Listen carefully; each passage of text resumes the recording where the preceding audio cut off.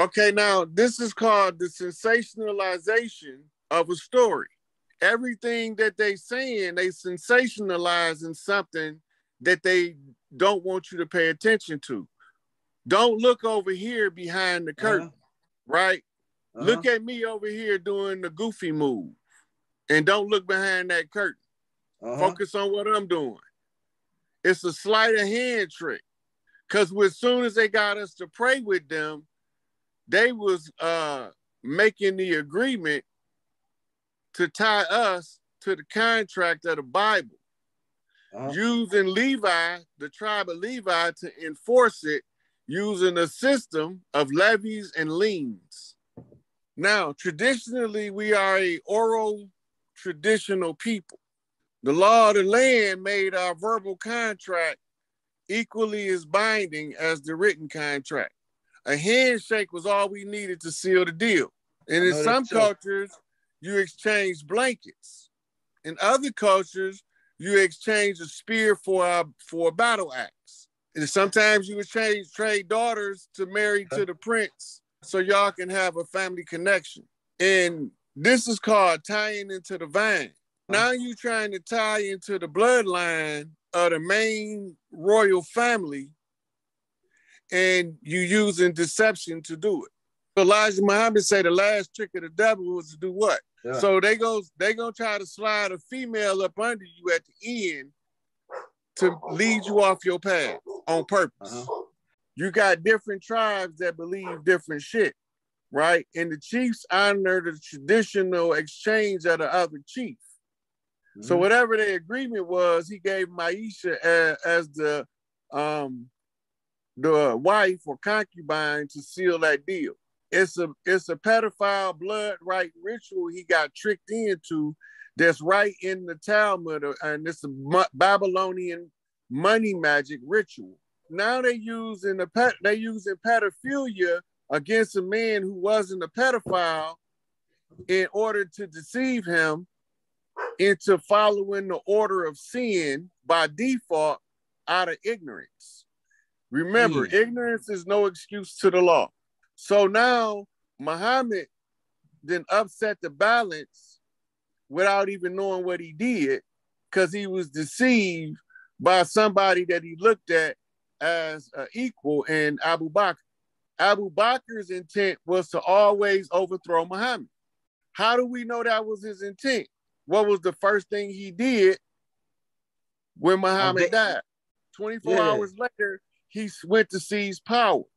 So it all ties back into how they was doing us over here, using all of those events as the template to overlay us and play it out on us without us knowing it. Now, watch how the story play out. They want us to claim that we the tribes of Israel, and we was never called nothing related to that before 1492. So they want us to follow them by saying we them, tribes of Israel. Once we do that, then they're gonna say we are the organic people to the earth right here. They don't even have to say that at their point. They can declare victory by means of deception and military negotiations. Because under the Anunnaki Code of War, all forms of deception is a viable form to the art of war in order to avoid the physical conflict. The deception is the judicial system.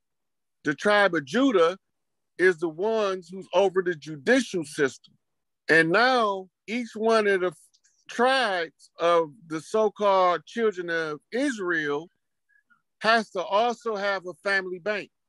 Each one of the families set up a bank, and the first bank was set up in the crash zone in the 10 square miles called Washington, D.C. When they came over here in a shipwreck, 10 square mile crash site, set up the first bank. They mapped out the territory, laid down a family's claim to each one of the portions so that at the close of the age, they can say they us, organic to the land, and that because we can't be competent in law to manage our own affairs. So this is how they claiming our shit. Now, these banks all feed into the Bank of Switzerland. Okay, now, remember we started off with the question, when was the last time Switzerland was at a war? We tracked these Etruscan Moors all the way over here to set up the banks so that they can seize the land from us, these damn black devils. We had already established that they use pale faces to block institutions. So we overran institutions with friendly pale faces in order to get the secrets out. We tracking the money and we trying to find out where these motherfuckers at that's behind all the dirt. Okay, now, I done told you who they was. I done showed you their movements. Now, the only thing now is all of this war, these 3 world wars and all this shit, from that point on, they would have to be hands off clean. One of the Rothschilds had to speak out and say that they financed both sides of the wars.